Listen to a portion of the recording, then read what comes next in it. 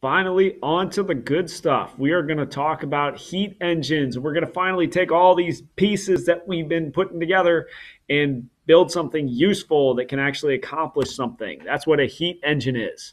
So, by definition, a heat engine is any device that changes thermal energy into mechanical work.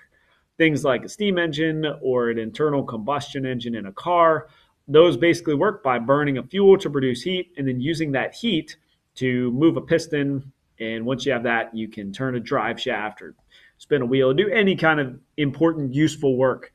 Think about how big of a deal this is, because if you know anything about engineering, you know that heat is usually considered wasted work. You want to reduce the friction in mechanical systems because friction generates heat, which is energy that's lost. If you rub your hands together, there's friction, there's heat. They kind of heat up, but you can't do anything with that energy. So it's a really big deal when we figured out how to take heat and use it to do mechanical work. That's what heat engines do. So to do that, you need to be really intentional about how you put together these different processes. One of the things you need to do is put them together in a cycle. So by cycle, we basically have a sample of gas in a piston. Through different changes in temperature, it's going to increase in volume, decrease in volume, but it's always going to end in the same place that it started. So the piston always returns to its starting location, but on a PV diagram, we also return to the point that we started on that graph, which means it can go through one cycle, two cycles, three cycles, and keep repeating that process over and over again to give us a sustained output of work. Next thing with the basics is all heat engines are going to involve two temperatures, and those are considered reservoirs or supplies of thermal energy. One is at a high temperature. That's what you get from burning your fuel source, whether that's wood, gasoline, whatever. The other one is low temperature, which is usually your low reservoir, your waste reservoir, or some outside of the system that's going to be lower than the temperature that you're burning. Some of the heat that we have from our fuel is going to be used to do work. It's never 100% in the real world, even on paper. In an ideal physics land, the efficiency is never going to be equal to 100%. There's always some that is wasted, but the idea is we can take some of that heat and use it to mechanical work. We want to get as much of that as possible. So here's a schematic that kind of shows you what's happening. It's important to remember that we've got a high temperature reservoir, we have a low temperature reservoir, but those are also measured in terms of heat. So temperature is the average kinetic energy or average thermal energy that you're looking at. Heat is the total amount of energy that's going to be transferred from that system. So if you look at this diagram, we start with a bunch of thermal energy here, and it necessarily goes to two places. First, some of it goes to work. That's what we want. We want to maximize this. That's our moving piston, energy that we can use to do stuff, mechanical energy. Whatever's left over goes to waste heat or to the low temperature reservoir over here. Let's walk through the heat engine efficiency calculation together. So like it says here, you have to know how to do this because this equation is not on the equation sheet. But a great starting point is to remember that the heat that we start with from the high temperature reservoir has to go to two places and two places only. And that's the work that's done by the engine, and then the waste heat or the heat that gets dumped into the low temperature reservoir over here. So those two things always have to add up to give you the heat that you started with. You can imagine we want to divert as much as we can of this original heat into mechanical work. That's the useful stuff, but we always lose some to low heat. You can never have a heat engine with 100% efficiency. Next, let's come up with a general expression for our efficiency. We'll use a lowercase e for that because this is the stuff we're starting with, and this is the stuff we want. Our efficiency is going to be the ratio of the work that our engine does divided by the amount of heat that we started with. So if all of the heat was turned into work, we'd have an efficiency of 1. If our work was 50 joules and we started with 100, 50 over 100, efficiency would be 50%. Some of these things are not always easy to measure, particularly this work. So if you go back to this situation up here, solve this equation, which is true for any heat engine for work. So work is going to be equal to QH minus QL.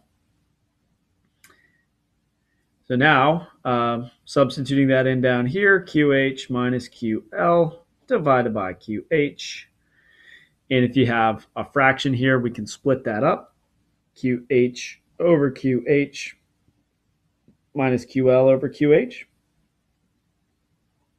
This is just 1, which gives us efficiency is equal to 1 minus QL over QH.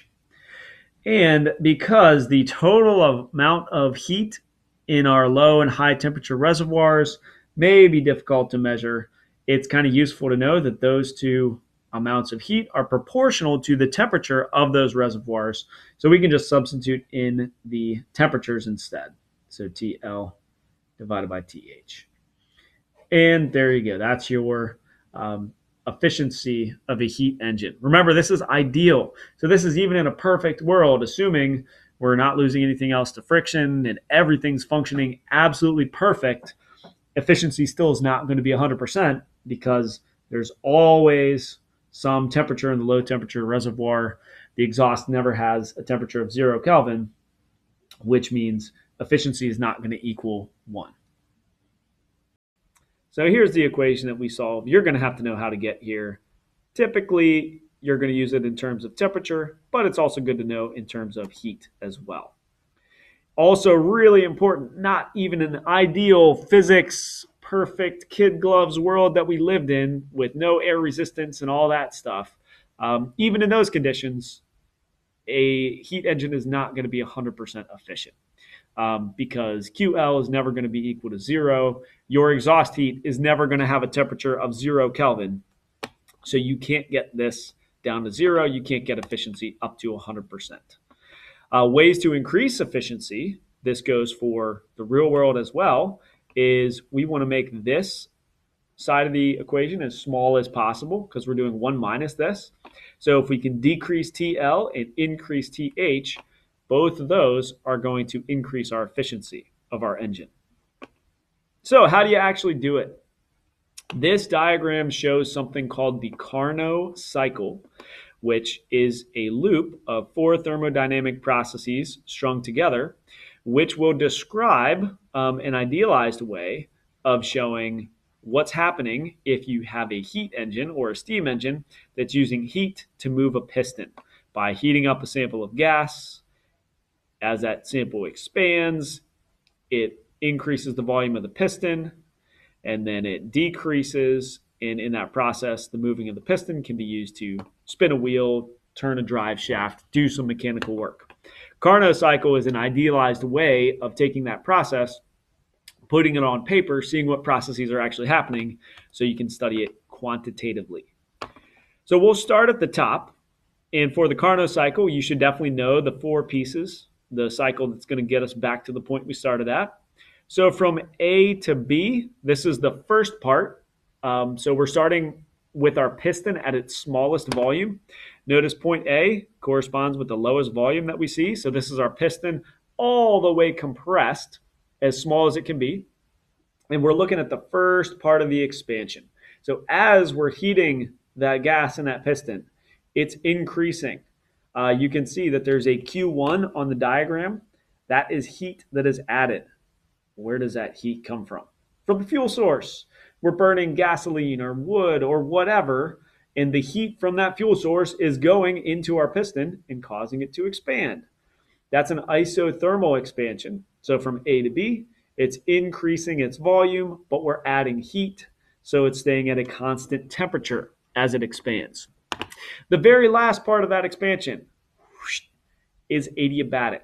So isothermal, isothermal, isothermal, and then at the very end, that last expansion from B to C happens so quickly that there isn't time for heat transfer. So it's an adiabatic expansion, which causes the temperature to decrease.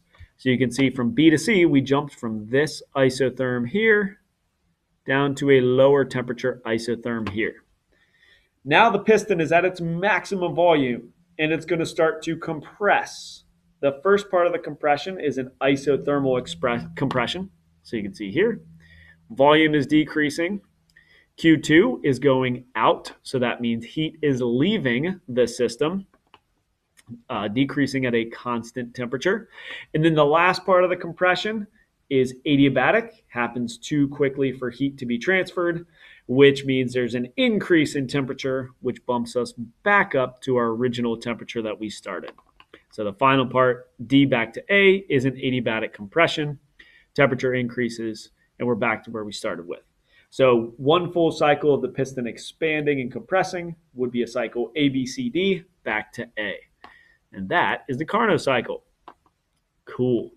Another neat thing, anytime you draw a cycle, 4 points that make a closed loop here on a PV diagram, that's going to be one way that you could use heat to move a piston. Carnot cycle with these 4 processes is the way that you can get the most efficiency if you have 2 temperatures. But for any process, whether it's a Carnot cycle or not, the work done in one cycle from A, B, C, D back to A is equal to the area inside this figure.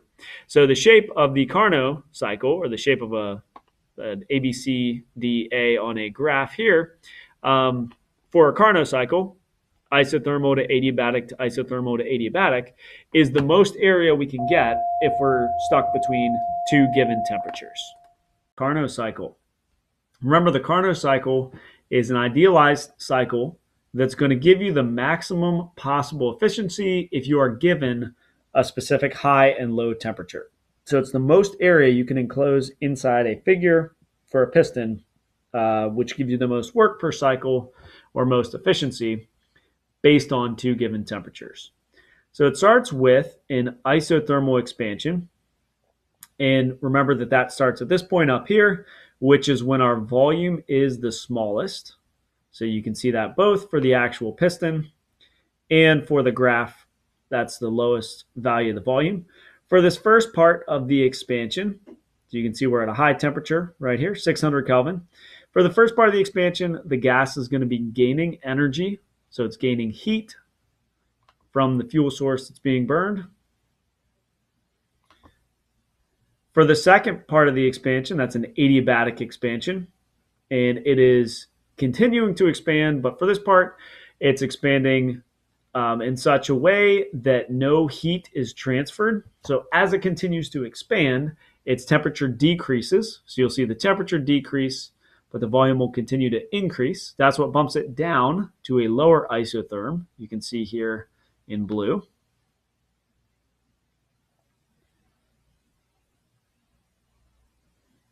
And that's the maximum volume that the piston reaches. And then as it comes around the other side, we start with an isothermal compression. So notice that compression is happening such that heat flows out of the gas. And then finally, the last part of the expansion happens so quickly that there's not enough time for the heat to flow out of the gas. So as it's being compressed for that last part of the cycle, it's an adiabatic compression, which means there isn't time for heat to leave the gas, resulting in a temperature increase that gets us back to the original volume and the original pressure that we started with. And because we start on a lower isotherm, we also jump back to the higher isotherm. So you'll see for the last part, temperature increases and we go back to where we started. So I would strongly encourage you to have a look at this simulation. It's linked in the notes. There are other videos there too, but it really helps give a good idea of visualizing what the process is, what's happening in each step, and what it means with a real piston. And we'll practice that when we do a lab later this week. Final note on the way out, we have some bonus coverage on the rate of heat transfer. Ordinarily, this is one of the things that we would talk about in Chapter 14, but we don't have much time for Chapter 14 this year. So there is one more equation from the equation sheet from this fluid and thermal section that we need to tackle. And I will let you kind of take a guess here. If you look at those equations, if I didn't tell you which one was for a rate of heat transfer, hopefully you can pick it out. Boom, there it is right there. So we'll scribble that down on our equation sheet real quick so you have it in your notes. It says Q over delta T equals K times A times delta T divided by L. So what does this mean? So Q is heat, so that's energy transferred from a higher temperature to a lower temperature object, divided by delta T, that gives us a rate, and this is going to be something like joules divided by seconds, which gives us joules per second, or watts, because remember, watt is a unit of power, or it tells us how quickly work is being done or how quickly energy is being transferred. K is called thermal conductivity. That's just a constant. Depends on what material you're looking at. Some things like metals are going to conduct heat much more quickly. Some things like wood are not going to conduct heat as well. A is the cross-sectional area. So if you're conducting through a wire or a rod or whatever, that A is the cross-sectional area of that. Delta T is the temperature difference from one side of the object to the other. And L is the length of the object that you're conducting through. So if you imagine we have like an aluminum rod here, and we want to know how quickly heat is being transferred through it, T1, T2. So the length of the rod would be L, just measure from one side to the other. Delta T would be the temperature difference. Greater temperature difference corresponds with a greater rate of heat transfer. Cross-sectional area is just the area of anywhere along that object.